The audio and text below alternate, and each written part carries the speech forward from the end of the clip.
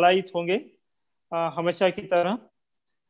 तो इस धम्म वर्ग की शुरुआत हम थोड़ा देर शांति में बैठेंगे, जस्ट 1 मिनट के लिए। उसके बाद हम त्रिशरण पंचशील ग्रहण करेंगे, विधायक शील ग्रहण करेंगे। और उसके तुरंत बाद मैं सुबुति जी को आग्रह करूंगा, विनती करूंगा उनके धम्म प्रवचन के लिए। और आखिरी में सप्तंग पूजा के आखिरी अंग के साथ हम इसका मतलब अंत करेंगे इस आज के धम्म वर्ग का। तो कृपया 1 मिनट के लिए हम सब लोग शांत रहेंगे।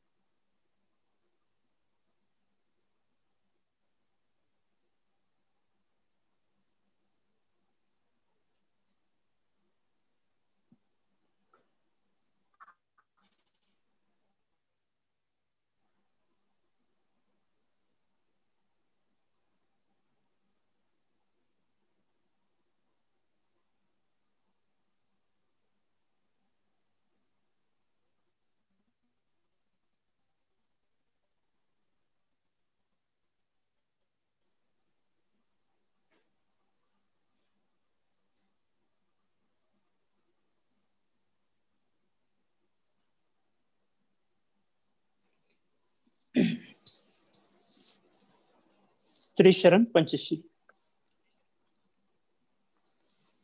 नमो तस्स भगवतो अरहतो सम्मा संबुद्दस्स। नमो तस्स भगवतो अरहतो सम्मा संबुद्दस्स। नमो तस्स भगवतो अरहतो सम्मा संबुद्दस्स। बुद्धं शरणं गच्छामि, धम्मं शरणं गच्छामि, संघं शरणं गच्छामि। द्वितीयंपि बुद्धं शरणं गच्छामि, द्वितीयंपि धम्मं शरणं गच्छामि, द्वितीयंपि संघं शरणं गच्छामि, तृतीयंपि बुद्धं शरणं गच्छामि, तृतीयंपि धम्मं शरणं गच्छामि, तृतीयंपि संघं शरणं गच्छामि। पानातिपाता वेरमणि सिक्खापदं समादियामि। अदिन्नदाना वेरमणि सिक्खापदं समादियामि। कामेषु मिच्छाचारा वेरमणि सिक्खापदं समादियामि। मुसावादा वेरमणि सिक्खापदं समादियामि। सुरामेरय मच्च पमादठाना वेरमणि सिक्खापदं समादियामि। साधु साधु साधु।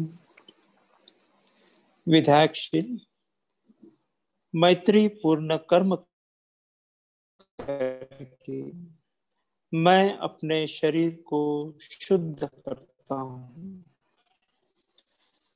मुक्त हस्त से दान करके मैं अपने शरीर को शुद्ध करता हूँ।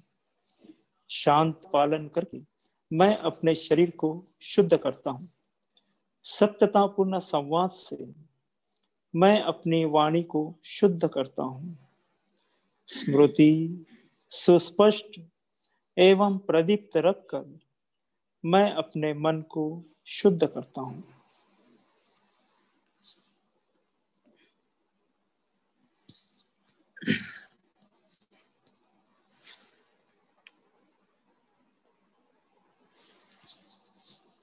तो धम्म भाइयों और बहनों, आप सभी का फिर से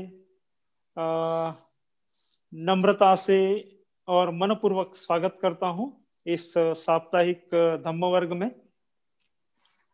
आपको पता है पिछले 3 सप्ताह से, यानी 2 सप्ताह हो गए, आज का तीसरा सप्ताह है, आदरणीय सुबुति जी हमें उनके प्रवचनों का लाभ दे रहे हैं और विशेषकर वह ऐसी कहानियां बता रहे हैं, धम्म कथा सुना रहे हैं और उन कथाओं के माध्यम से धम्म शिक्षा प्रदान कर रहे हैं। और हमने 2 बहुत ही रोचक कहानियां सुनी हैं उनकी ओर से, और आज हम तीसरी कहानी सुनने जा रहे हैं।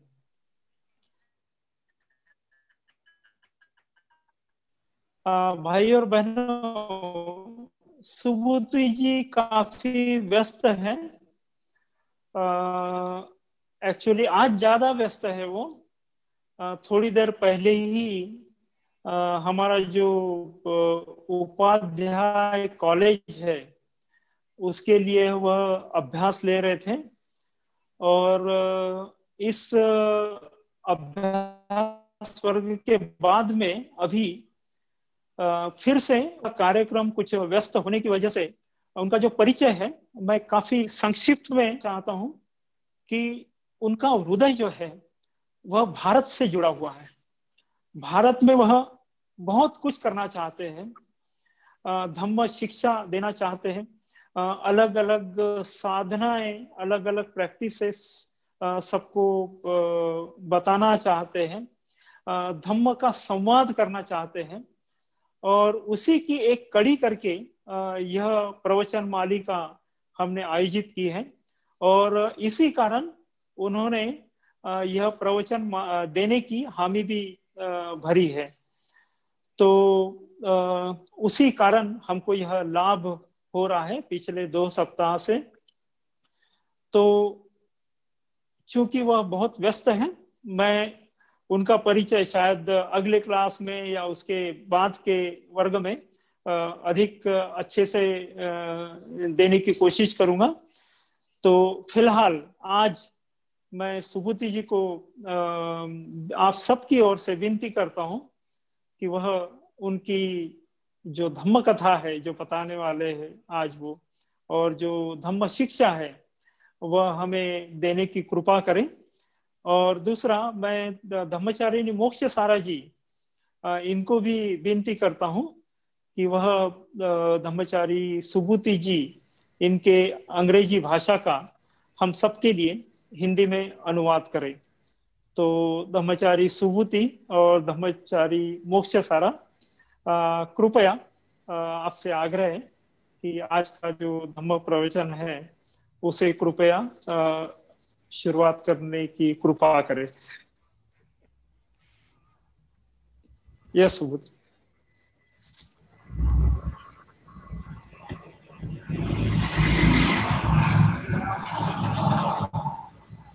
प्रिय भाई और बहनों, नमो बुद्धाय, जय Bhim. So before I start on my talk, I want to apologize to you in advance. तो इससे पहले कि मैं अपने प्रवचन की शुरुआत करूं, मैं आपसे पहले ही माफी मांगना चाहता हूं। I'm going to have to leave immediately after my talk. तो जैसे ही प्रवचन खत्म होने वाला है, मुझे तुरंत ही जाना पड़ेगा। At the moment, I'm leading a seminar on the Buddhist approach to death for the Public Preceptors College. तो इस वक्त जो है पब्लिक प्रिसेप्टर कॉलेज जो है, वहां पर बौद्ध लोगों का मृत्यु को लेके क्या दृष्टिकोण है, उसके ऊपर मैं एक सेमिनार ले रहा हूँ। And I've taken time out of that to be with you. और उसमें से मैंने थोड़ी सी छुट्टी ली है आप लोगों के साथ आने के लिए।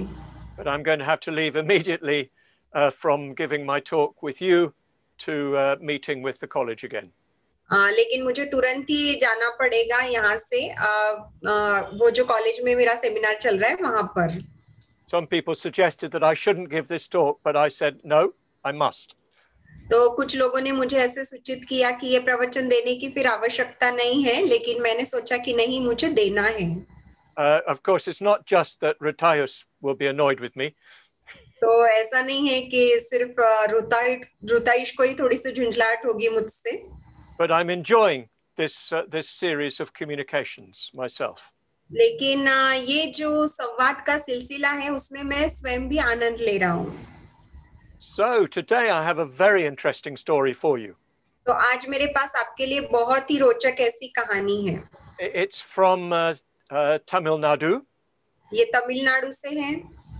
It's from sometime about the 2nd or 3rd century of the Common Era.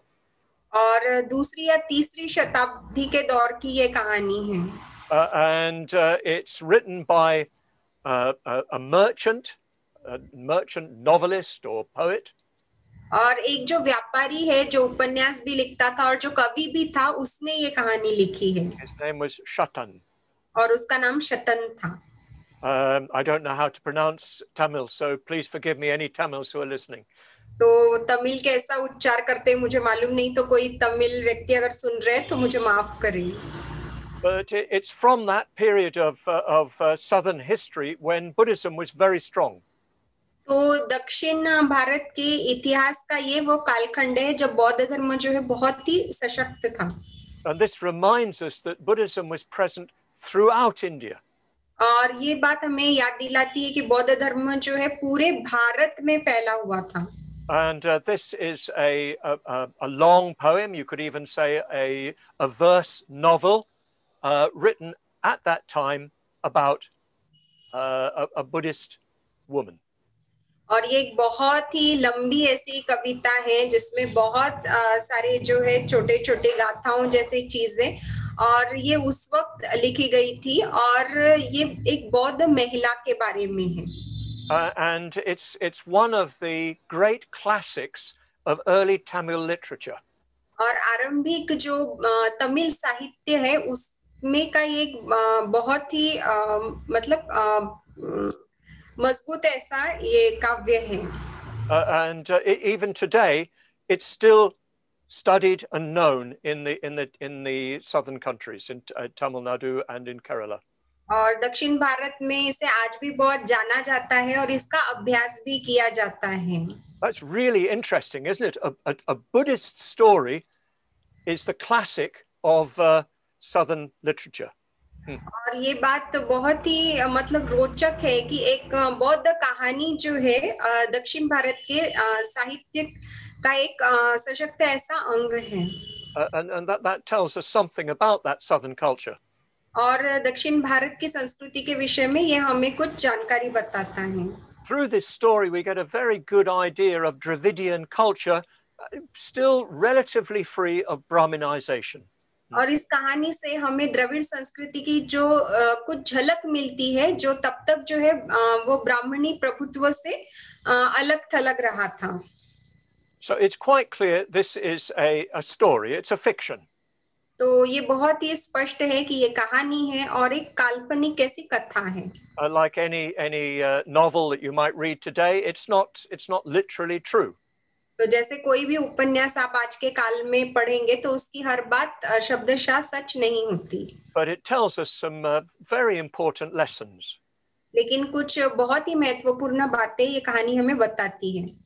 Now, before we go into this story, there's something I want to discuss with you. तो इस कहानी को हम देखें इससे पहले कुछ बातें हैं जिसकी चर्चा मैं आपके साथ करना चाहता हूँ. All traditional Buddhist stories contain the gods.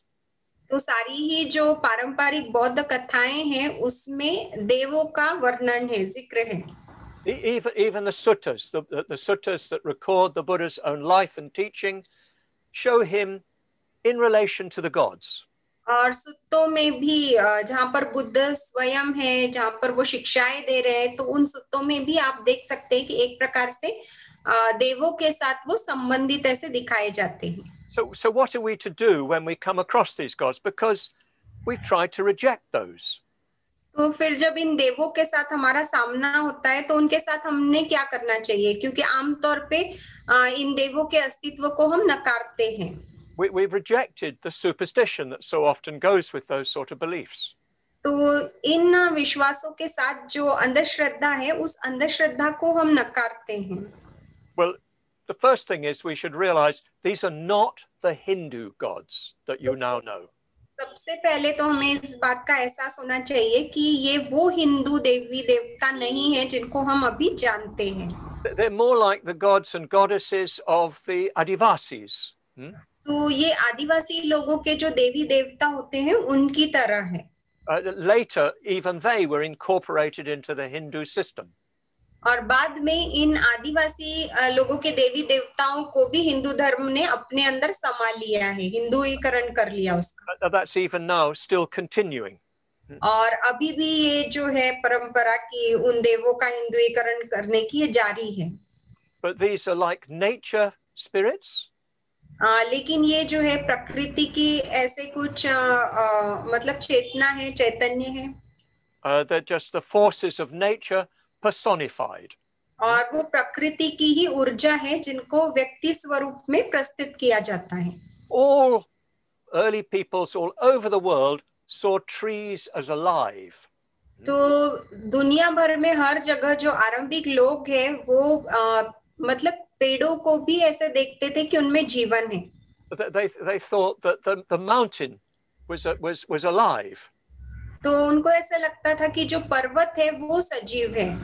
I can see a mountain out my window here, and that mountain the ancient people who lived here would have thought of as a god. तो अभी यहाँ पर खिड़की के बाहर मैं अपने पर्वत देख सकता हूँ, और यहाँ पर अगर कुछ प्राचीन लोग रहा करते होंगे तो वो उस पर्वत को एक देवता के रूप में देखते होंगे. So we must really be clear that we're not talking about the gods in the Hindu sense. तो हमें इस बात के विषय में बहुत स्पष्ट रहना चाहिए कि जो हिंदू लोगों की संकल्पना है ईश्वर के विषय में, वो उसके बारे में हम नहीं बात कर रहे हैं. That's something different, which we're not speaking about now. वो पूरी तरह से अलग बात है और उसकी बात हम यहाँ पर नहीं कर रहे हैं. The second thing to remember is that these gods and goddesses, as they appear in these Buddhist stories, are always inferior to the Buddha. और दूसरी बात ये याद रखना है कि बौद्ध कथाओं में ये जो देवी और देवता पाए जाते हैं वो हमेशा ही उनका स्थान बुद्ध से कनिष्ठ है, निचले दर्जे का है. And often they're shown worshipping the Buddha.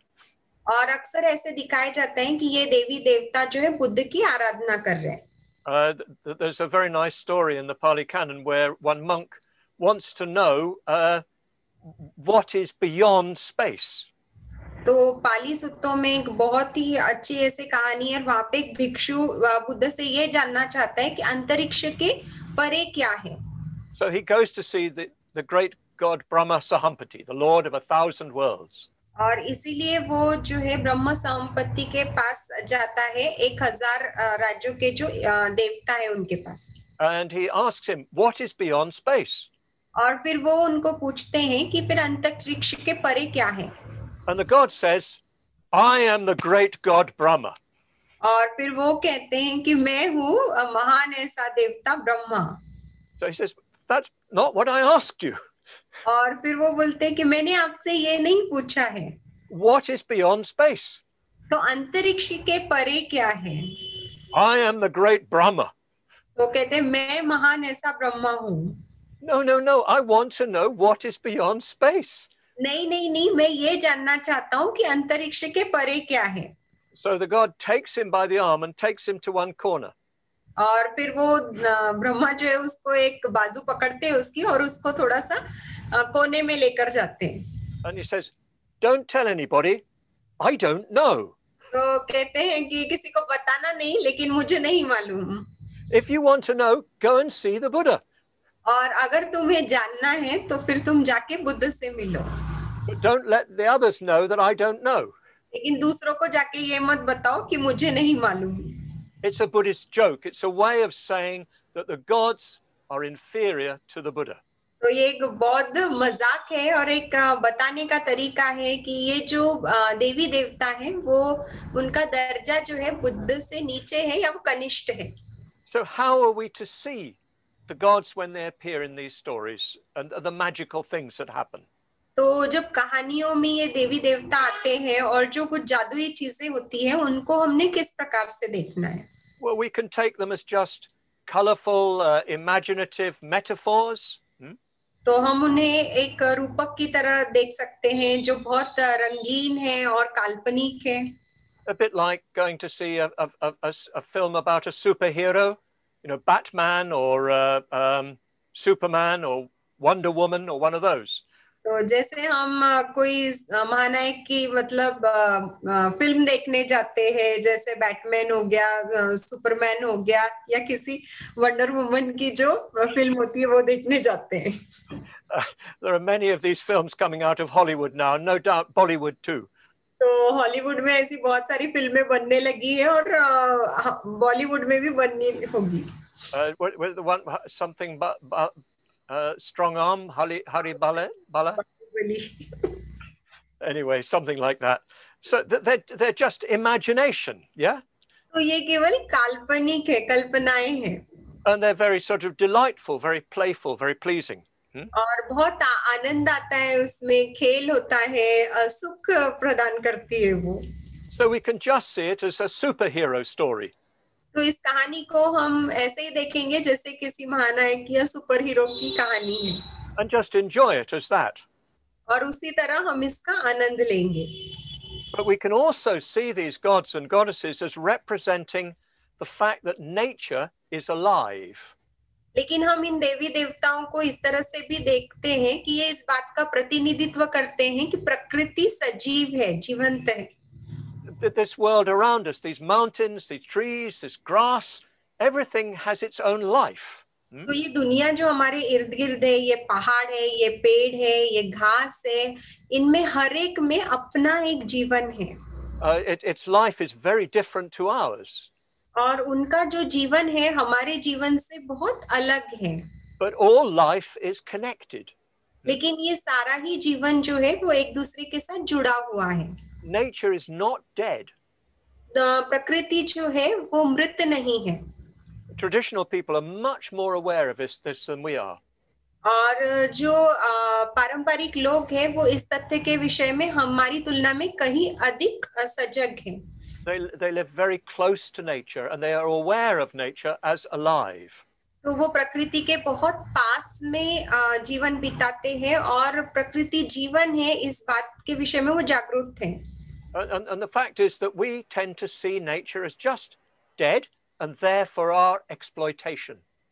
और हमारे बारे में ये होता है कि हम प्रकृति को मृत अवस्था में ऐसे ही देखते हैं और इसलिए उसका बहुत ही दुरुपयोग करते हैं. And that leads us to huge problems. और उससे बहुत सारी समस्याएं निर्माण होती हैं. Look what the air quality in Delhi and most of our big cities in India. तो दिल्ली में हवा कैसी है, और बहुत सारे बड़े बड़े शहरों में हवा कैसी है दूषित। But we're not treating nature, the world around us, as our friend. तो हमारे इर्द गिर्द जो प्रकृति है, उस दुनिया की प्रकृति को हम अपने दोस्त की तरह नहीं देख रहे हैं। The climate change that's happening is because we've stopped seeing nature as alive. और क्योंकि हमने प्रकृति को जीवंत स्वरूप में देखना बंद कर दिया, इसलिए जो है वातावरण में भी बहुत ज्यादा बदलाव हो रहे हैं। Even COVID-19 is the consequence of this. कोविड-19 भी जो है इसी का परिणाम है। It's because we've pushed different animal species into a place where they have to come in contact with humans more than they normally would. और ऐसा इसलिए हुआ है क्योंकि हमने प्राणियों को जो है इतना दूर धकेल दिया है कि वो जो है मनुष्यों के साथ आसानी से संपर्क में नहीं आ पाते हैं। So even if we don't believe in the gods, and how can we really? और भले ही फिर हम देवताओं में विश्वास नहीं करते, वैसे भी हम देवताओं में किस तरह से विश्वास कर सकते हैं? We do need to learn to see the natural world around us as alive. लेकिन फिर भी हमें हमारे इर्द गिर्द जो प्रकृति फैली हुई है, उसको जीवंत स्वरूप में देखना चाहिए। Our teacher Urgen Sangharakshita says that if you do not see the world as alive, you cannot gain enlightenment. और हमारे गुरु उर्गेन संगरक्षित ऐसे कहते हैं कि अगर आप प्रकृति को जो है जीवंत स्वरूप में नहीं देख सकते हैं, तो फिर आप बुद्धत्व नहीं प्राप्त कर सकते। So I think we have a lot to learn from our Adivasi friends. तो मुझे लगता है हमारे जो आदिवासी मित्र हैं, उनसे हमें बहुत कुछ सीखना है। Even if we can't take it quite literally. भले ही हम उसको शब्दशः नहीं ले सकते। Anyway, we find in this story that the forces of nature are very much alive. चाहे जो भी हो, इस कहानी में हम ऐसा देखते हैं कि प्रकृति के ये जो तत्व है, ताकतें हैं, वो बहुत सजीव है। Interesting enough, it's principally female goddesses who appear in this story. और ये बात बहुत दिलचस्प है कि इस कहानी में बहुत सारी जो है स्त्री देवताएं जो है वो प्रकट होती है। In earlier times, in earlier times, and especially in Dravidian culture, the gods were sort of equal. There was equality between the male and female gods. तो आरंभिक काल में और खासकर द्रविडियन संस्कृति में जो पुरुष देवता जो है एक तरह से समान थे, उनकी जो प्रतिष्ठा है वो समान थी, मतलब स्त्री और पुरुष देवताओं की। So that's quite interesting, isn't it? What does that mean about the culture that succeeded? और ये बात बहुत ही दिलचस्प है, और ये हमें उस संस्कृति के विषय में कुछ बताती है कि क्यों वो संस्कृति जो है वो यशस्वी रही थी। Because the way we think of the gods is just to do with the way we think of our own relations with each other. क्योंकि जिस तरह से हम देवताओं के बारे में सोचते हैं, वो उसी का एक स्वरूप होता है कि किस तरह से हम एक दूसरे के साथ हमारे संबंधों के बारे में सोचते हैं। In this story, the chief god that you see is the goddess Manimakala. और इस कहानी में जो प्रमुख देवता आपको देखने को मिलती है, वो एक देवी है, देवता है Manimekhala. And she is the sort of patron of the heroine of this story. और वो एक तरह से इस कहानी की जो नायिका है, उनकी जो है वो कुल देवता है। And in fact, the goddess is the heroine is named after the goddess. और इस कहानी की नायिका का नाम भी उसी देवता के ऊपर रखा गया है। And the heroine is called Manumakalai. और इस नायिका का भी नाम है मणिमेखलाई। Again, forgive me, my Tamil brothers and sisters, for my mispronunciation. तो मैं अपने तमिल भाइयों बहनों से फिर से माफी मांगना चाहता हूँ कि अगर मेरे उच्चारण में कोई गलती हो रही होगी तो। I'm sure Mokshasara has got it much better. तो मुझे लगता है मोक्षसारा थोड़ा सा ढंग से बोल रही है। Anyway, Manimakalai means girdle of gems, a belt made of jewels. तो मणिमेखलाई का अर्थ होता है कि जवाहरात से बना हुआ कमरबंद। So whatever you may think of these goddesses and these magical incidents, just sit back and enjoy. तो ये जो भी यहाँ पे जादुई चीजें होने वाली है या देवी देवता के बारे में आपका जो भी कोई विचार होगा उन सब के साथ आप बस आराम से बैठिए और कहानी का आनंद लीजिए. This is a story. This is a film. तो ये कहानी है, एक फिल्म है. I'm sure that they've made it in what's it called in South India? Mollywood. The Tamil films. I'm sure they've got a film of this story. और मुझे पूरा यकीन है कि साउथ की जो पिक्चर होती है दक्षिण की टॉलीवुड उसमें उन्होंने जरूर ये फिल्म बनाई होगी इस तरह की. Tollywood is the Telugu one, or is it? Oh, anyway, never mind. Yes. So sit back and enjoy. तो आराम से बैठिए और इसका आनंद लीजिए. But before we come to the actual story, we've got to go back to a previous story. तो हमारी आज की जो मुख्य कहानी है उसकी तरफ हम आए, इससे पहले हमें थोड़ा सा पीछे जाना पड़ेगा एक दूसरी कहानी की तरफ. The Manumakkalai is one of the great Tamil classics. तो मणिमक्खलाई जो है तमिल साहित्य की एक बहुत ही प्रमुख कृति है. But there's another one called the Shilapadikaran. लेकिन और एक है शीलापदिकरण. And this is where the story really starts. और यहीं पर इस कहानी की जो है वो शुरुआत होती है. It's a love story. तो ये एक प्रेम कथा है. A tragic love story. और थोड़ी सी दुख भरी ये प्रेम कथा है. And it's not a Buddhist story. और ये बौद्ध कथा नहीं है. So there's a husband and his new wife. The husband is Kovalan and his new wife is Kanaki. और एक पति है और उसकी एक नई पत्नी है. तो पति का नाम कोवलन है और उसकी पत्नी Kannagi. And they're very much in love. और वो एक दूसरे से बहुत प्यार करते हैं. But one day there's a big festival of Indra in the city. लेकिन एक दिन शहर में एक इंद्र का बहुत बड़ा उत्सव होता है. And these festivals went on for days. They're described in the text. और ये उत्सव जो है कई कई दिनों तक चलते थे. कहानी में इसका वर्णन किया गया है. And there he met a beautiful courtesan. और वहां पर ये जो है एक बहुत ही सुंदर गणिका से मिलता है. Kovalan met this courtesan and fell in love with her. तो कोवलन इस गणिका से मिलता है और उसको उससे प्यार हो जाता है. Her name is Madhavi. और उसका नाम माधवी है. How faithless are men. तो पुरुष कितने धोखेबाज होते हैं. So he goes to live with Madhavi. और वो माधवी के साथ रहने चला जाता है. And he wastes all his wealth on her.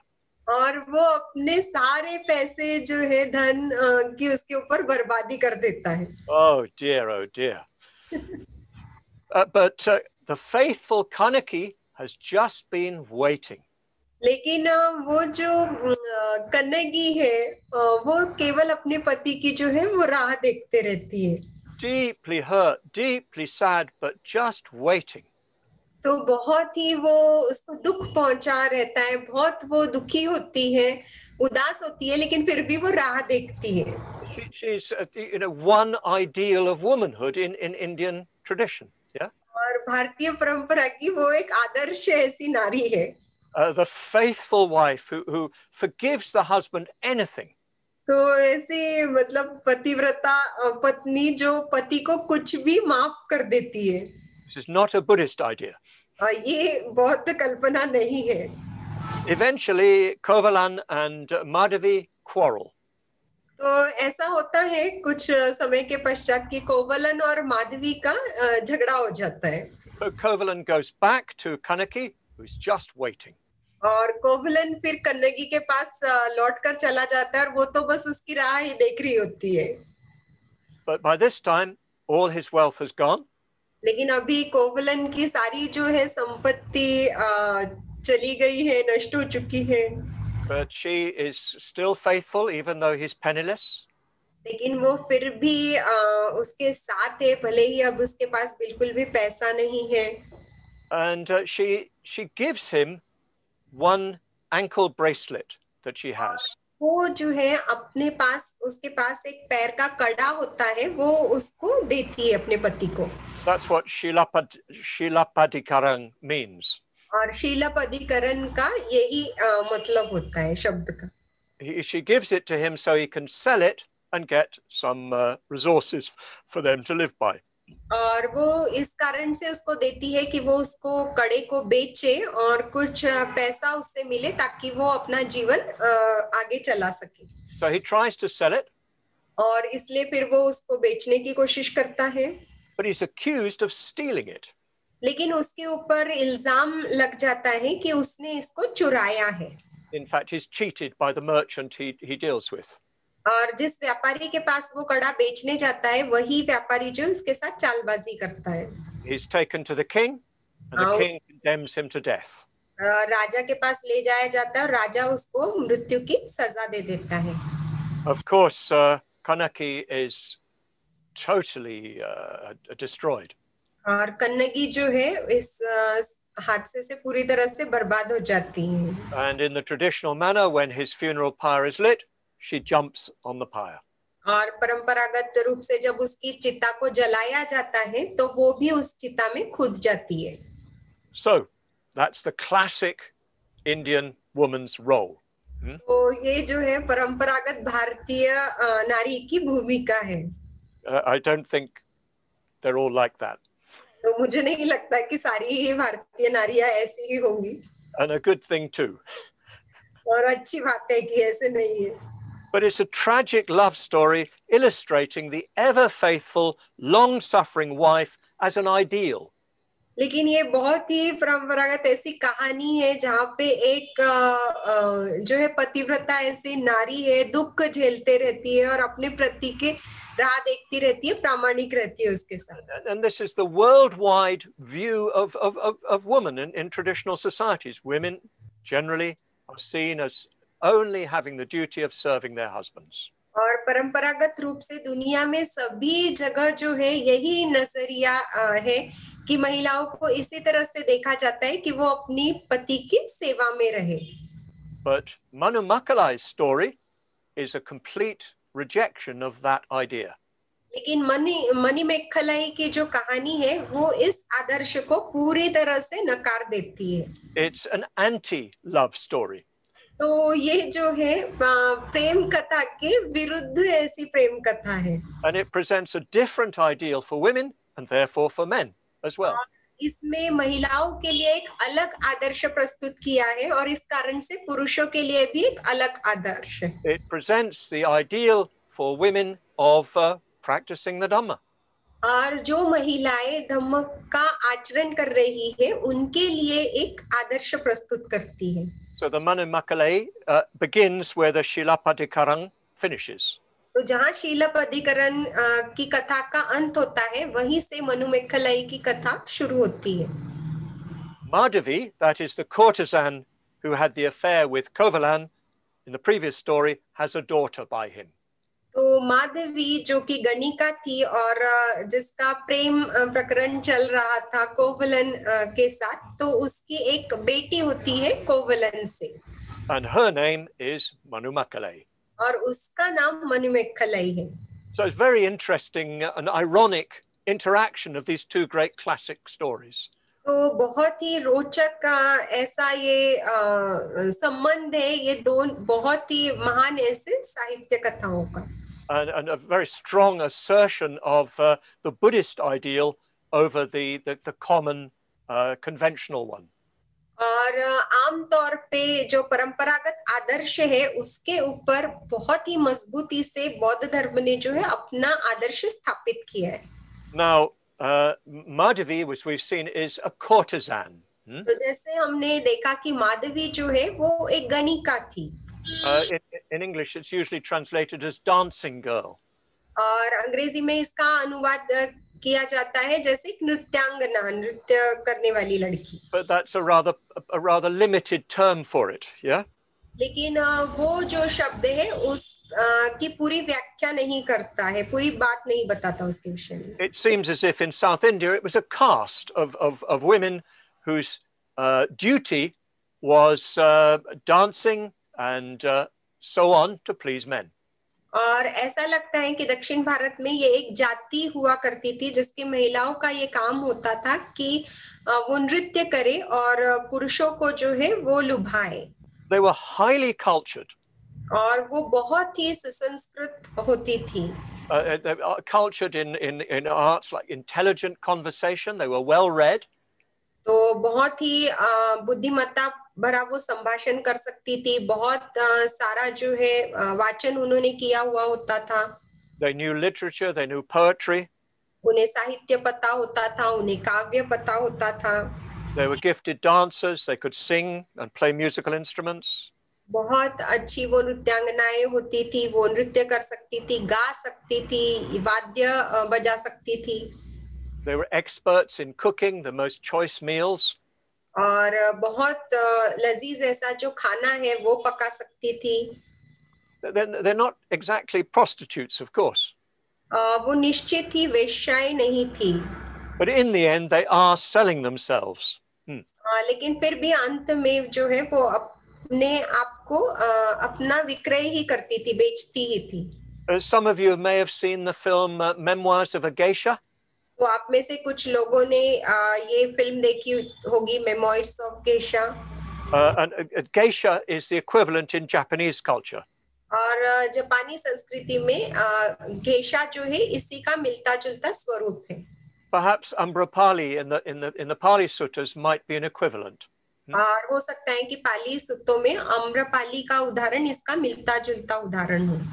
So yes, they're women who are highly gifted in the arts. तो हाँ, ये ऐसी महिलाएं होती थी जो कला में पारंगत होती थी. And they have a sort of duty to the state to perform on big festivals. और राज्य के प्रति उनका एक कर्तव्य होता था कि जब बड़े बड़े उत्सव होते थे तो उनमें अपनी कलाएं प्रदर्शित करें. So Manimakkalai is a young woman just coming to the point of beginning her career as a courtesan. तो मणिमेखलाई जो है एक युवती है और अभी अभी इस उम्र में पहुंची है कि वो अपने गणिका का जो उसका कार्य है उसकी वो शुरुआत कर सके. Her mother Madhavi, of course, is also in that community. और उसकी जो माँ है माधवी वो भी उसी समाज से ताल्लुक रखती है. And her grandmother Chitrapati is also a courtesan. और उसकी जो दादी है चित्रपति वो भी गणिका थी. So yes, Manimakkalai is extremely beautiful. तो हाँ, निश्चित ही मणिमेखलाई जो है बहुत ही सुंदर थी. In the book itself, which I have an English translation of, she's portrayed in terms that are really appealing. और जो अंग्रेजी अनुवाद है उस किताब का मेरे पास में, उसमें उसका जिस तरह से वर्णन किया है वो इस तरह से कि वो बहुत ही लुभावना है. So she's a young woman, almost just a young girl becoming a woman who is of exceptional beauty and talent and intelligence. एक युवती है जो अभी स्त्री बनने जा रही है, बहुत ही अद्वितीय ऐसा सौंदर्य है और बहुत ही कौशल्य निपुण है वो. So the story opens at the festival of Indra in the city of Puja, which was the capital of the Chola Empire. तो ये कहानी आरंभ होती है इंद्रोत्सव में पोहा इस शहर में जो कि चोला साम्राज्य का राजधानी था. And it's being celebrated very elaborately for 1 month. और एक महीने तक बहुत ही बड़े पैमाने पर इस उत्सव को मनाया जा रहा था. Now remember, this is the festival at which Kovalan fell in love with Madhavi. अभी याद रखिए आप कि ये वही उत्सव था इंद्रोत्सव जिसमें कोवलन को माधवी से प्यार हो गया था. There's a very skillful literary irony here. We're referring back to the previous story and the same festival. तो मतलब ये जो इस कहानी में हम उसी उत्सव का जिक्र कर रहे हैं जिसको हमने पिछले कहानी में देखा था. So on this occasion, all the courtesans are out dancing and singing and showing themselves to the whole population. तो इस अवसर पे सारी जो गणिकाएं हैं वो बाहर आई हुई है और वो जो है अपना कला कौशल्य जो है सभी के सामने प्रस्तुत कर रही है। But where are Madhavi and Manimekalai? लेकिन माधवी और मणिमेखलाई कहाँ है? They're not there. They're not on the stage. They're not dancing. तो वो दोनों वहां पर नहीं है, वो मंच पर नहीं है, वो नृत्य नहीं कर रहे हैं। And people were really waiting for this occasion because Manimekalai was just a young a courtesan just coming into her prime. और लोग जो है इस पल का इंतजार कर रहे थे क्योंकि मणिमेखलाई जो है बहुत ही युवा ऐसी गणिका है और जो पहली बार जो है वो मंच पर प्रस्तुत होने जा रही थी। It's a bit like, there's a new heroine, a new hero in a Bollywood movie. You've not seen her before, but everybody says how beautiful she is and what a good singer she is, what a good dancer. Yeah? तो जैसे बॉलीवुड में कोई नई नायिका आने वाली है, किसी ने उसको पहले देखा नहीं है, लेकिन सब उसका जिक्र कर रहे हैं कि वो कितना अच्छा नृत्य करती है, कितना अच्छा गीत गाती है, कितना अच्छा वो ये करती है, मतलब काम करती है। But where is she? लेकिन वो है कहाँ? Well, Chitrapati, the grandmother, is very upset. लेकिन चित्रमती जो दादी है वो इस बात से बहुत उदास है, नाराज है। This was the time when Manimekalai could be seen and she could earn some money with a good man. तो यही वो समय था कि मणिमेखलाई को लोग देखते और किसी अच्छे पुरुष के साथ अगर उसका मेल हो जाता तो वो कुछ पैसा कमा सकती थी। So she goes to find them at home. और फिर वो घर जाती है उनको ढूंढने के लिए। And they're sitting at home and they're making malas, they're making garlands. तो वो दोनों घर पे बैठे हुए होते हैं और वो जो है मालाएं गूंथ रहे होते हैं। But Chitrapati gives them a real mouthful. लेकिन चित्रपति जो है उनको बहुत बातें सुनाती है। What are you doing? You're not doing your caste duty. तो तुम यहाँ पर कर क्या रहे हो? तुम जो है अपना काम नहीं कर रहे हो अपनी जाति का। Get on that stage. तो चलो उस मंच पे चलो। Dance, dance. That's what you're meant to do. तो नृत्य करो, वो ही करना तुम्हारा काम है, तुम उसके लिए बने हो। Chitrapati is the voice of convention. तो चित्रपति जो है वो परंपरा का आवाज है। So Madhavi explains that she's not going to do this. लेकिन माधवी उसको बताती है कि वो कोई नृत्य नहीं करने वाली है। She's been deeply, deeply upset by Kovalan's death. तो कोवलन की मृत्यु से जो है वो गहरे सदमे में है, वो दुख में है। The tragic story of his life and death. तो उसके जो दुखदायी कहानी थी उसके जीवन की और उसकी मृत्यु की। And this has made her reflect deeply on life itself. और इस कारण जो है वो जीवन के ऊपर बहुत ही गहराई से चिंतन करने लगी थी। This is a strong theme of the whole book. और पूरी किताब का ये जो है बहुत ही सशक्त ऐसा विषय है। Why is there so much suffering? इतना दुख क्यों है? Why is it that everything seems to end in tragedy? और ऐसा क्यों है कि हर चीज जो है उसका अंत दुख में ही होता है? So she goes to a Buddhist teacher. तो वो एक बौद्ध गुरु के पास जाती है। His name is in the text it says Aravana Adigal. और अरवना अधिगल ऐसा उनका नाम बताया गया है कहानी में। Adigal I think means the respected. It's a term of honor. और अधिगाला इसका अर्थ मुझे लगता है कि आदरणीय सम्माननीय ऐसा होगा। And some scholars identify Aravana Adigal with Acharya Nagarjuna. और कुछ पंडितों का ऐसा मानना है कि आर्यवना अडागला ये जो है वो आर्य नागार्जुन ही है। We don't know, but some scholars say there's internal evidence to suggest that's who it is. तो हम तो नहीं जानते, लेकिन कुछ विद्वान ऐसा मानते हैं कि कुछ सबूत है जिसके आधार पर ऐसा कहा जा सकता है। And certainly Nagarjuna spent a great deal of time and may have originated from South India. और निश्चित ही नागार्जुन ने बहुत सारा समय जो है व्यतीत किया है दक्षिण भारत में, जहाँ से इस कथा की उत्पत्ति हुई है। And that's quite interesting. Some very important Buddhist figures come from South India. और ये बात भी बहुत दिलचस्प है कि बहुत ही प्रमुख ऐसे बौद्ध व्यक्ति चरित्र जो है वो दक्षिण भारत से आते हैं। We'll hear a little bit more about this later. इसके बारे में थोड़ा हम बाद में सुनेंगे। Anyway, Madhavi goes to, let's call him Nagarjuna because that's more familiar to us. Let's call it Nagarjuna. तो ऐसा हम कहेंगे कि माधवी जो है वो नागार्जुना के पास जाती है क्योंकि उस नाम को हम पहचानते हैं। And well, clearly she's already something of a Buddhist. और स्पष्ट रूप से देख सकते हैं हम कि वो कुछ हद तक जो है बौद्ध है। And she tells him about her suffering. और वो उनको अपनी व्यथा के बारे में सुनाती है।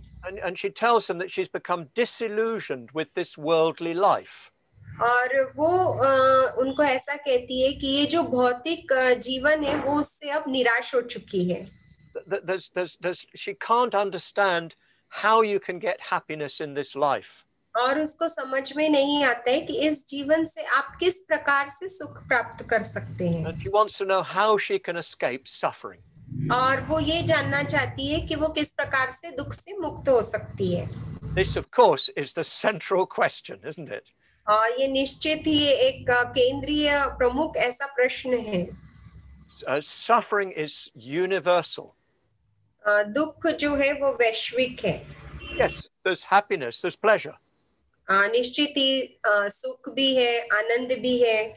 But in the end, suffering is always there.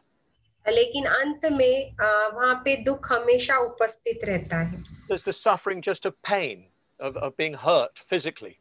और दुख होता है जैसे आप को पीड़ा पहुंची है शारीरिक चोट के कारण। There's the suffering that it comes from not getting what you want and getting what you don't want. और इस तरह से भी पीड़ा होती है कि जो आपको चाहिए होता है वो नहीं मिलता और जो आपको नहीं चाहिए होता है वो आपके पास होता है। The suffering of insecurity. असुरक्षितता की पीड़ा। The first is called dukkha dukkha. This is called parinama dukkha. तो पहले को दुख दुख कहते हैं, इसको परिणाम दुख कहते हैं। The dukkha that comes because everything changes. और ये दुख इस कारण से उत्पन्न होता है क्योंकि हर चीज जो है परिवर्तित होते रहती है। But there's a deeper suffering. लेकिन और भी एक गहरी पीड़ा है, गहरा दुख है। Called samskara dukkha. और जिसको संस्कार दुख कहते हैं। That's the suffering that comes from just the futility of our ordinary lives. और ये दुख इस कारण से निर्माण होता है कि हम जानते हैं कि हमारा सर्वसामान्य जीवन कितना निरर्थक है। What are they for? What's the point? तो ये जीवन किस लिए है, क्या मायने हैं इस जीवन के? Just being born and dying. What's the point? तो केवल जन्म लेना और मर जाना, क्या मतलब है इसका? So Nagarjuna Aravana says all life is like that. तो नागार्जुना या अरवना ऐसा कहते हैं कि सारा जीवन इसी तरह का है। This is the fact. तो ये तथ्य है, ये वस्तुस्थिति है।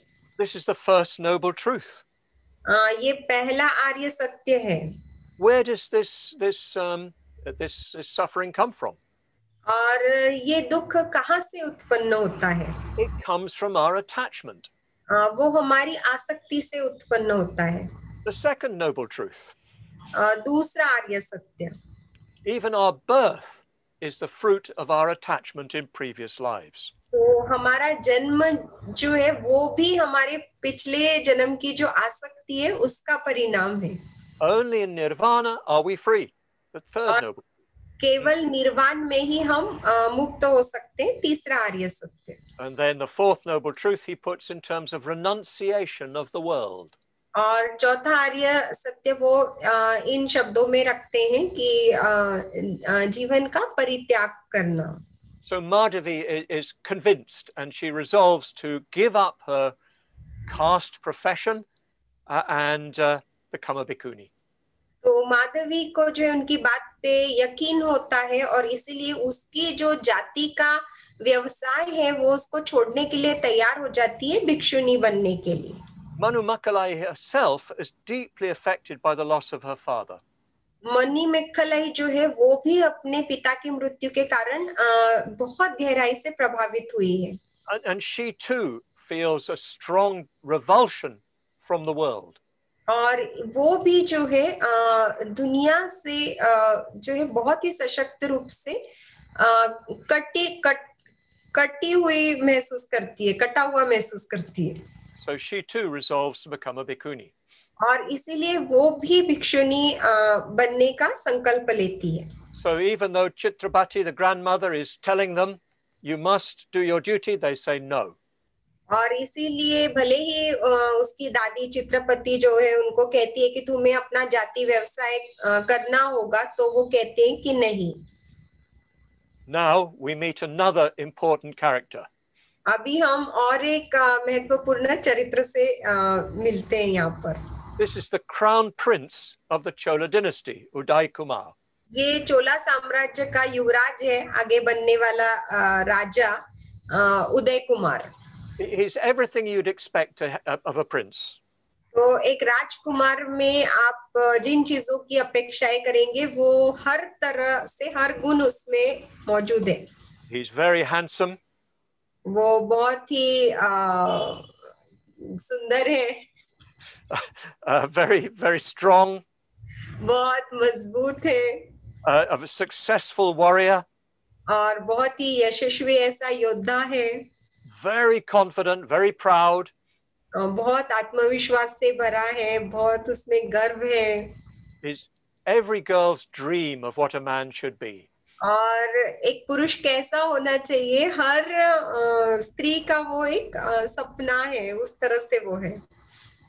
Now he hears that Manu Makalai is refusing to dance. और वो सुनता है कि मणि मेखलाई जो है वो नृत्य करने से इनकार कर रही है। Well, that of course is a rejection of the conventional order.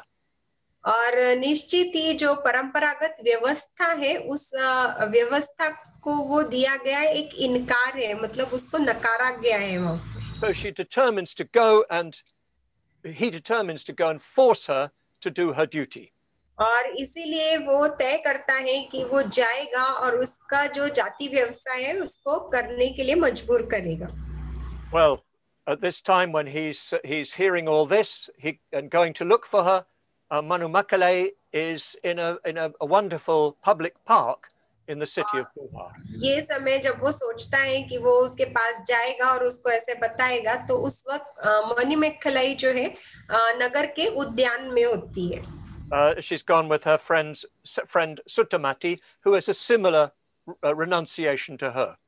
और वो अपनी सहेली सुत्तमती के साथ वहां पर गई हुई होती है, जिसने उसी के तरह परिव्रजा ली हुई होती। In the center of this park is a crystal pavilion. और इस उद्यान के मध्य में एक कांच का या स्फटिक का एक बहुत बड़ा ऐसा गुंबद होता है। It's made, well, we would say glass. They didn't have glass, but of a rock that you can see through. तो हम कांच बोलेंगे, लेकिन कांच से तो ये नहीं बना हुआ हो सकता, लेकिन ऐसा पत्थर जिस पत्थर के आप आर पार देख सकते हैं कांच की तरह। And in the center of this pavilion is a pillar on which are the footprints of the Buddha. और इस गुंबद के केंद्र में एक खंबा होता है और जिसके नीचे जो है बुद्ध के पैरों के निशान होते हैं, पद चिन्ह होते हैं। And she goes there to make offerings to those footprints. और उन पद चिन्हों को जो है अर्पण वस्तुएं अर्पण करने के लिए वो वहां पर गई हुई होती है। But she hears the sound of Uday Kumar approaching. लेकिन वो सुनती है कि उदय कुमार जो है उसी की ओर आ रहा है।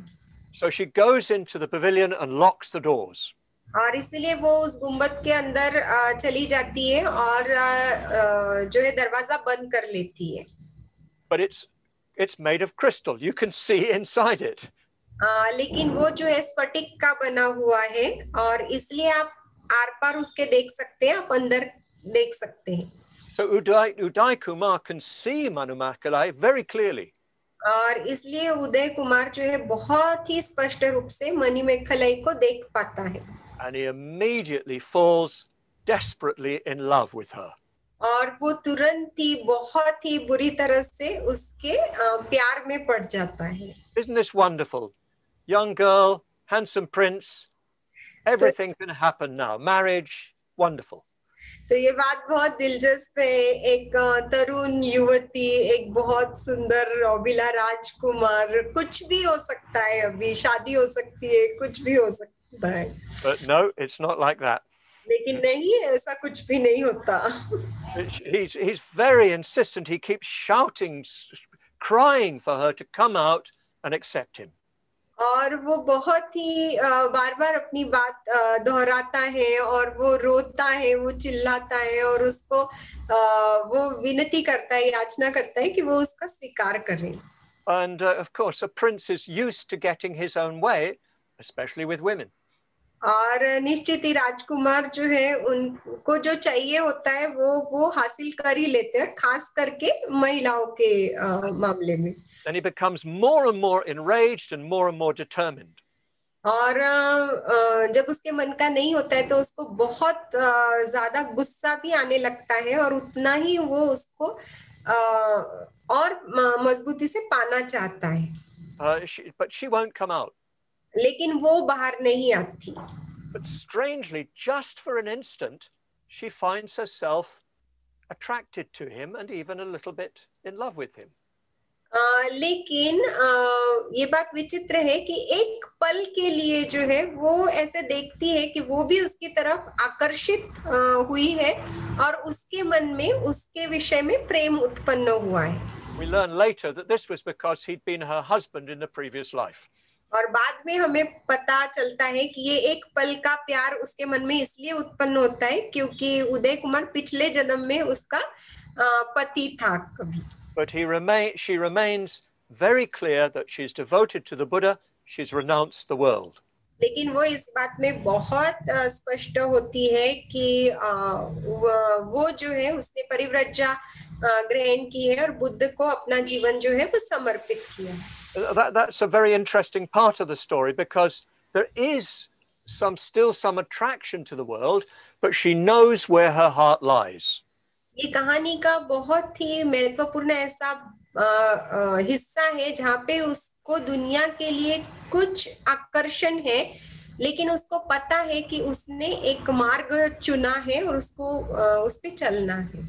So she's stuck inside the palace, inside the pavilion, with the prince outside threatening to capture her. तो अब वो इस गुंबद में अटक गई है और बाहर जो है एक राजकुमार है जो उसको पाने की पकड़ने की कोशिश में लगा हुआ है.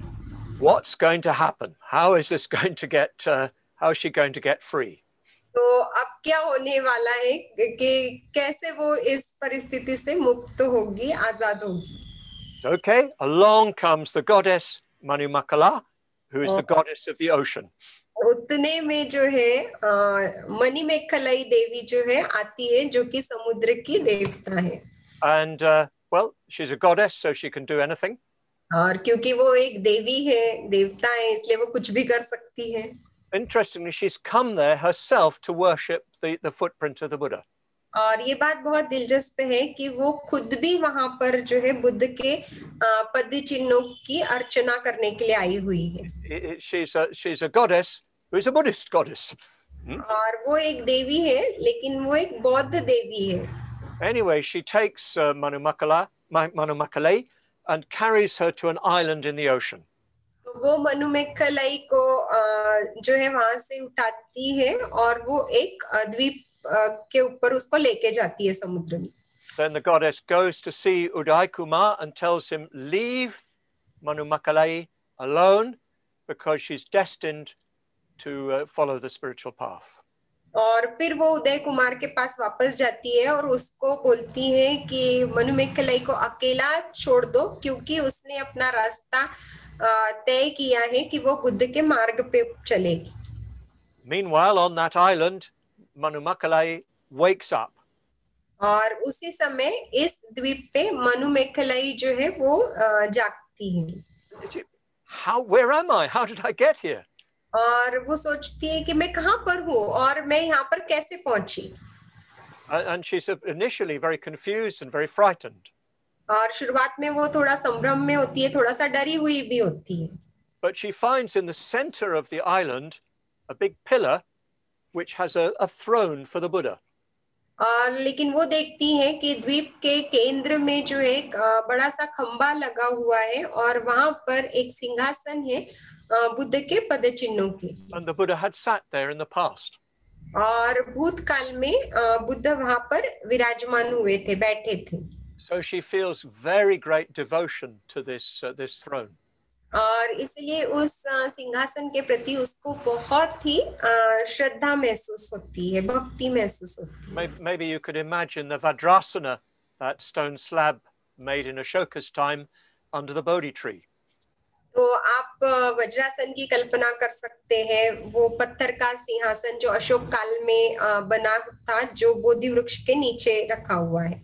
So she worships, she prostrates, she circumambulates. तो वो उसकी अर्चना करती है, परिक्रमा करती है, उसको साक्षात दंडवत करती है। She makes offerings of flowers and fruit. और फूल और फलों के जो है वो अर्पण वस्तुएं भेंट करती है। And as a result of her great devotion, suddenly her eyes open, her Dhamma eye opens. और उसके श्रद्धा के परिणाम स्वरूप एकाएक उसके धर्म चक्षु जो है वो खुल जाते हैं। And she sees all her past lives. और उसके भूतकाल के जितने भी जीवन है उन जीवन को वो देख लेती है। She sees how this present life is just a temporary state in a whole succession of lives. और वो ये देखती है कि जीवन की ये जो निरंतर श्रृंखला चली आ रही है उसमें उसका वर्तमान जीवन जो है किस प्रकार से क्षणिक है, तात्कालिक है। You could say that she has a vision of the human struggle for enlightenment. और आप ऐसा कह सकते हैं कि उसको जो है एक दृष्टि प्राप्त हो जाती है जिसमें वो देखती है कि किस प्रकार से मनुष्य बुद्धत्व के लिए संघर्ष करता है। And the goddess then at that point reappears. और उस समय जो है जो देवी है वो फिर से वहां पे अवतरित होती है। And she tells Manumakalai that she too will gain enlightenment. और वो मणिमेखलाई को बताती है कि वो भी बुद्धत्व प्राप्त करेगी। And she tells her about her past lives. She tells her about how her previous husband Rahul is now Uday Kumar, the prince. और वो उसके भूतकाल के जीवन के विषय में उसको बताती है और बताती है कि उसका भूतकाल का पति राहुल जो है कैसे अब उदय कुमार बन चुका है। And then the goddess gives her some magical powers so she can fly through the air. और फिर वो जो देवी है उसको कुछ जादुई ताकतें देती है जिसके कारण वो जो है आसमान में उड़ सकती है। And so she can change her appearance. और वो अपना भेष बदल सकती है। She's becoming Wonder Woman. वो जो है एक मतलब सुपर हीरो की तरह वंडर वुमन बन रही है। And she gives her a magic bowl. और वो उसको एक जादुई पात्र देती है। There's a big tradition in Buddhism of bowls. और बौद्ध धर्म में जो है पात्र का एक बहुत बड़ी ऐसी परंपरा है। The Buddha's begging bowl was taken as a sort of symbol for something that gave you everything.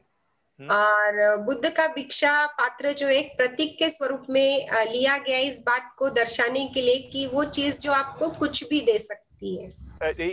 Even in the Pali Canon, there are some remarkable stories about how the Buddha's bowl came about.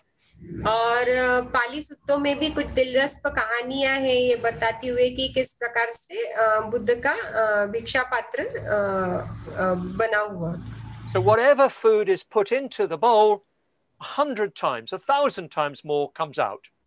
और जितना भी अन्न आप उस भिक्षा पात्र में रखते हैं उसका 100 गुना 1000 गुना अन्न जो है फिर से उसमें से मिलता है. So Manumakale then flies off with her magic bowl to Puha, the city. और फिर मनु मेखलाई अपना ये जादुई पात्र लेकर पुहा जो शहर है नगर है उसमें जाती है. And she goes with Madhavi and her friend Sutamati to see Aravana Adigal, Nagarjuna, and tells them of their Madhavi और experiences. सुतमती अपनी जो सहेली है उसको लेकर वो अरवना अदयगला के को मिलने के लिए जाती है.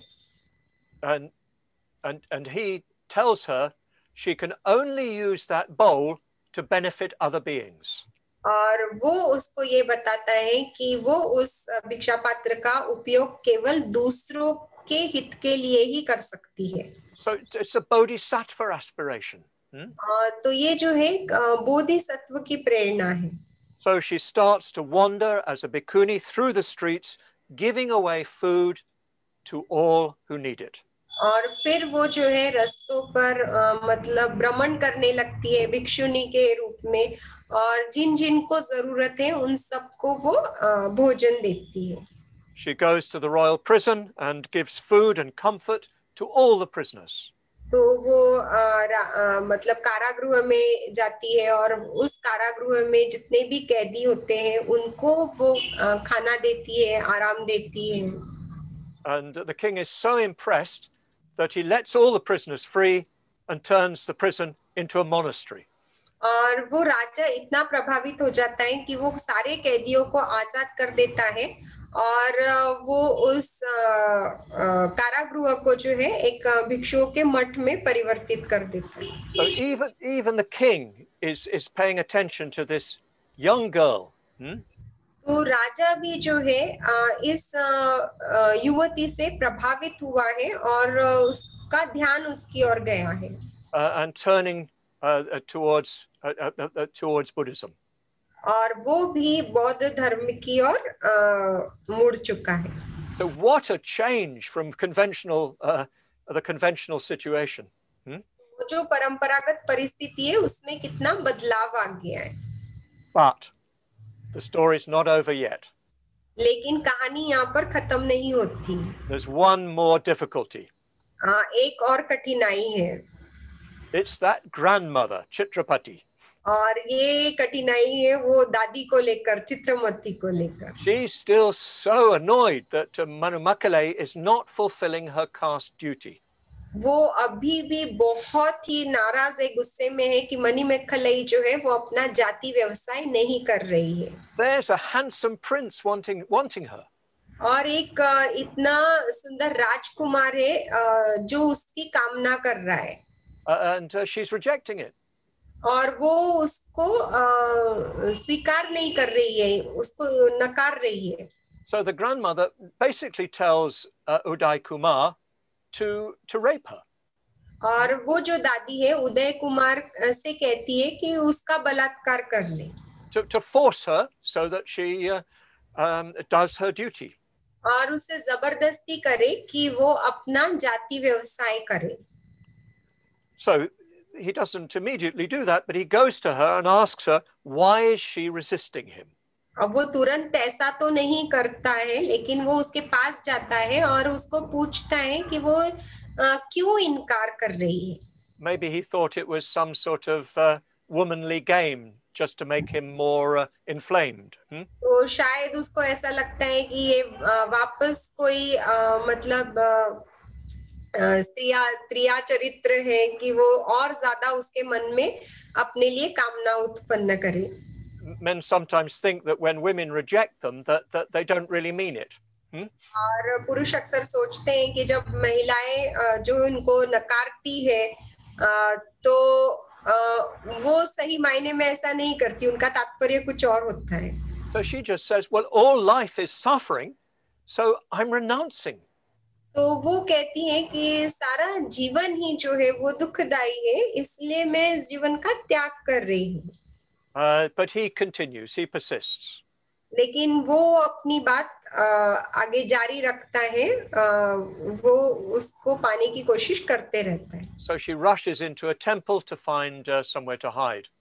और वो फिर से मंदिर के अंदर जाती है, ऐसा कोई स्थान ढूंढने के लिए कि वो छुप सके वहां पे। And as she goes, she says, "Who can predict the behavior of men?" और वो जब मंदिर के अंदर प्रवेश कर रही होती है, वो कहती है कि पुरुषों के स्वभाव को या व्यवहार को कौन बतला सकता है। It's a bit of a feminist story, really, isn't it? तो थोड़ी सी स्त्रीवादी कथा है ये। But actually, it's not to be taken like that. It's more a story of the importance of leaving conventional goals and aims. लेकिन इसको उस तरह से नहीं लिया जाना चाहिए। ये कहानी इस बात को दर्शाती है कि जो परंपरागत मतलब लक्ष्य है, ध्येय है, उसको किस तरह से छोड़ा गया है, इसमें छोड़ना है। In the temple, Manumakale disguises her as the wife of the temple's guardian. और मंदिर के अंदर मणिमेखलाई जो है वो भेष बदल के मंदिर के रक्षक की पत्नी का रूप ले लेती है। Uday Kumar can't find her and becomes more and more upset and more inflamed. और उदय कुमार उसको ढूंढ नहीं पाता है, तो वो और ज्यादा से ज्यादा नाराज होता है और ज्यादा से ज्यादा गुस्से में आ जाता है। He then sees through the disguise that Manumakale has taken. लेकिन वो फिर जो मनुमेखलाई ने भेष बदला हुआ होता है, उसको वो पहचान लेता है And pleads with her. और फिर से उसकी याचना करता है। At this point, the husband of the woman she's impersonating comes in.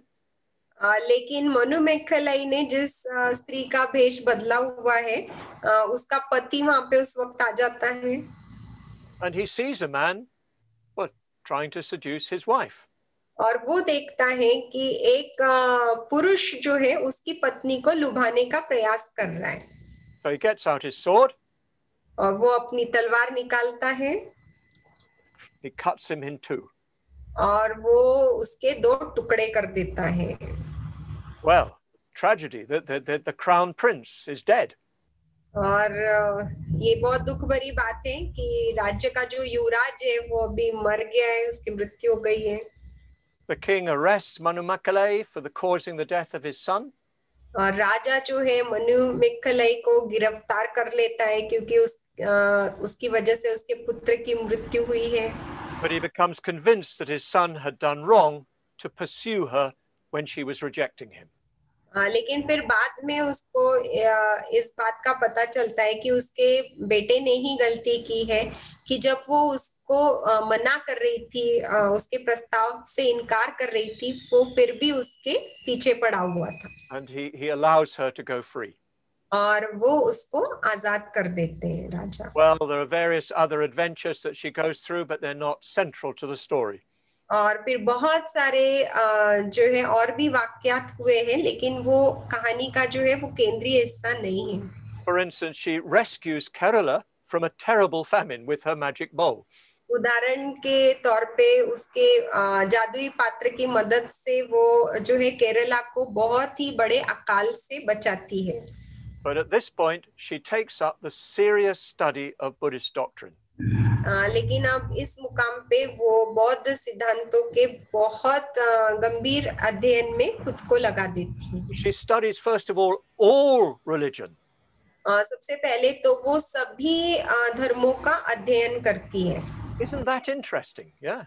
ये बात दिलचस्प नहीं है क्या? And she studies all religion. In other words, she needs to be choosing Buddhism because she knows it's the best. और वो इसलिए सभी धर्मों का अध्ययन करती है क्योंकि उसको बौद्ध धर्म का चुनाव करना होता है, ये जानते हुए कि वही सबसे बेहतर है। And then she studies logic. और फिर जो है वो तर्क का अध्ययन करती है। And epistemology. I don't know what the Hindi for that is. Yeah. तो इसका हिंदी शब्द क्या है, इसका उगम क्या है, मुझे नहीं मालूम। The study of knowledge, how we know things. Yeah. ज्ञान का अभ्यास कि हम किस प्रकार से चीजों को जानते हैं, अनुमान। She does some serious philosophical study. और वो गहरा दार्शनिक ऐसा अध्ययन करती है. This is a very beautiful young courtesan. और ये बहुत ही युवा सुंदर ऐसी गणिका है. Yes, but she's engaging in serious study of philosophy.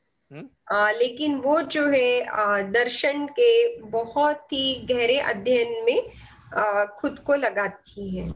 And in fact, the Manamakalai is as a source for understanding the religions at that time. और मनुमेखलाई एक तरह से स्तोत्र है उस समय के जो धर्म है उनको समझने के लिए. And one remembers that the great Buddhist logician Dignaga came from South India.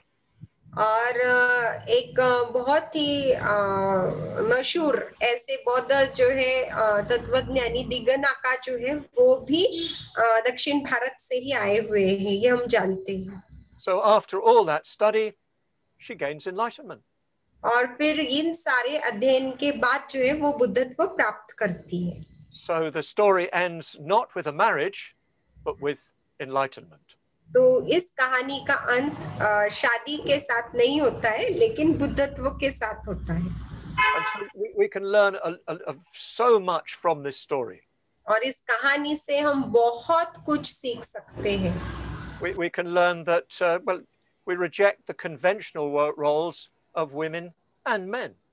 और हम ये सीख सकते हैं कि स्त्रियों के जो परंपरागत मतलब भूमिकाएं हैं तय की गई है उससे इनकार किया जा सकता है और पुरुषों की भी परंपरागत भूमिकाओं से. We try to be individuals. और हम जो है एक स्वतंत्र व्यक्ति बनने का प्रयास करते हैं. And Manumakalai is very much an individual in the story. और इस कहानी में मनुमेखलाई जो है काफी हद तक एक स्वतंत्र महिला है, स्वतंत्र व्यक्ति है. Nearly 2,000 years ago, this story was told in India. और करीबन 2000 साल पहले ये कहानी भारत में सुनाई जाती थी. She is an extraordinary example of great faith and determination. तो अद्वितीय श्रद्धा और संकल्प का वो बेहतरीन ऐसा उदाहरण है. Of renunciation. परिव्रजा का, त्याग का. And of course of compassion. और निश्चित ही करुणा का. And well, and also for the deep study of the Dhamma. और धम्म के गहरे अध्ययन का. So that's the Manumakalai. और ये मनुमेखलाई है, मणिमेखलाई है. I hope you enjoyed the story. मुझे उम्मीद है कि आपने कहानी का आनंद लिया होगा. I came across this really in the early stages of becoming a Buddhist. और जब मैं नया बौद्ध बना था तभी मेरा इस कहानी से परिचय हुआ था. The English edition is in Penguin Books, which is a very important British publishing house. तो पेंगुइन बुक्स जो है उसने इस आवृत्ति को प्रकाशित किया गया था जो कि मतलब अंग्रेजी साहित्य का एक बहुत ही बेहतरीन ऐसा प्रकाशन है. You can probably get it in India because Penguin publishes in India too. और आप इसको भारत में भी ले सकते हैं क्योंकि पेंगुइन जो है भारत में भी किताबें प्रकाशित करता है. And the story is so rich and engaging and deeply instructive. और कहानी जो है बहुत ही समृद्ध है, बहुत ही चीजें उसमें बताई गई है और बहुत ही रोचक ऐसी है. आपका मन लगेगा उसमें, दिलचस्पी आएगी. Shortly after I read the story, I saw a Bharatnatyam performance in Birmingham in England. और कहानी पढ़ने के कुछ ही दिन के बाद बर्मिंघम में मैंने इसके ऊपर एक भरतनाट्यम की नृत्य नाटिका देखी थी. And the dancer portrayed the Manumakalai. और उस नृत्य नाटिका की जो नर्तिका थी उसने मणिमेखलाई की भूमिका अदा की.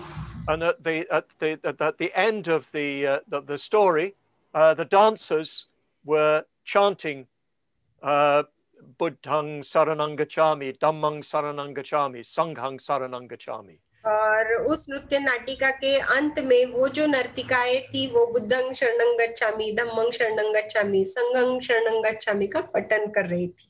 This was a modern Bharatanatyam dancer from Chennai.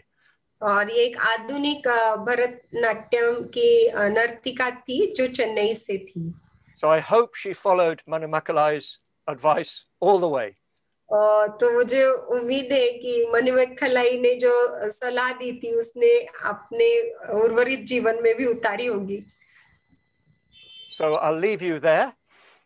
तो मैं आपको यहाँ पर छोड़ दूंगा. And I'll see you next week when we'll have another story.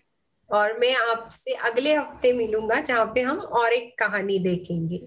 Thank you very much, Mokshasara.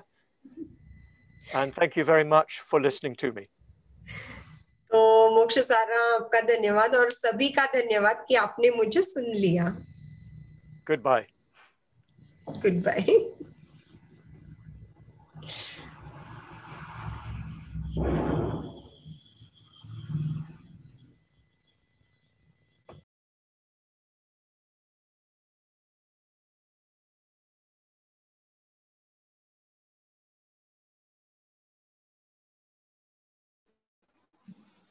Hello, thank you very much Subhuti जी. बहुत ही सुंदर ऐसी कहानी आपने बताई है, बहुत रोचक है. और भाई और बहनों, मैं आप सबकी ओर से सुभूति जी का बहुत बहुत धन्यवाद अदा करता हूँ. यह बड़ी इंटरेस्टिंग ऐसी स्टोरी आपको निश्चित ही लगी होगी. थोड़ा सा विस्मय हुआ होगा, लेकिन जैसा कि सुभूति जी ने कहा कि यह एक प्रकार की काल्पनिक कथा है, लेकिन उसमें से जो हमने बोध लेना चाहिए वह ज्यादा महत्वपूर्ण है. उन्होंने अंत में जो बर्मिंघम में जो नाट्य प्रस्तुत किया गया था भरतनाट्यम, उसका भी जिक्र किया है. तो हमारी जो संस्कृति है उसे सही में जानने की जरूरत है. हम बहुत सारी चीजें जानते नहीं है हमारे संस्कृति की, खासकर बौद्ध संस्कृति कैसी है, उसका लिटरेचर कैसा है, साहित्य कैसा है, कला कैसी है, उसके पात्र कैसे है, उसके तत्व कैसे है. इन बहुत सारी चीजों की हमें जानकारी नहीं है. तो हम सबके लिए यह एक बहुत बड़ा विषय है कि हमारी संस्कृति क्या थी और क्या रहना चाहिए. तो ऐसे कहानियों से निश्चित ही हमारा जो इंटरेस्ट है हमारे संस्कृति में वो जागरूक हो सकता है और हम उसे जानने की कोशिश कर सकते हैं. और आज के समय में वह संस्कृति दोबारा पुनर्जीवित करना, पुनर्स्थापित करना बहुत आवश्यक हो गया है. मैंने पिछले वक्त भी कहा था कि ये जो महीना है यह उत्सवों का महीना है. बहुत सारे लोग सोचते हैं कि लोग दूसरे उत्सव मना रहे हैं, दिवाली मना रहे हैं, हम क्या करें. तो हमारे पास ऐसा बहुत कुछ है कि हम ऐसे उत्सव मना सकते हैं. तो मेरी आप सबसे गुजारिश है कि आप ऐसे ही जानने की कोशिश कीजिए, हमारे इन प्रवचनों में बने रहिए, सुभूति जी को सुनते रहिए. निश्चित ही हमें धीरे धीरे हमारे संस्कृति का परिचय हो सकता है, उसे हम अच्छी तरह से जान सकते हैं. तो आप सभी का मैं बहुत बहुत धन्यवाद देता हूँ. हमारा समय भी लगभग हो गया है. इस कार्यक्रम का जो आखिरी हिस्सा है वह हम सप्तांग पूजा का 7वां अंग लेकर करेंगे. तो आप सबसे विनती है कि कृपया हाथ जोड़ लीजिए और इस 7वें अंग के साथ हम इसकी समाप्ति करेंगे. और मैं मोक्षसारा जी का भी बहुत बहुत धन्यवाद देता हूँ. उन्होंने बहुत ही सुंदर तरीके से सुभूति जी के अंग्रेजी भाषा का हिंदी में अनुवाद किया है। तो thank you very much मोक्षसारा and everybody, thank you very much. तो अंत में पुण्य तथा आत्मभावादि परित्याग। एवं सब करके मैंने जो पुण्यार्जन किया है उससे सब प्राणियों का सर्व दुख शमनकारी बनूं।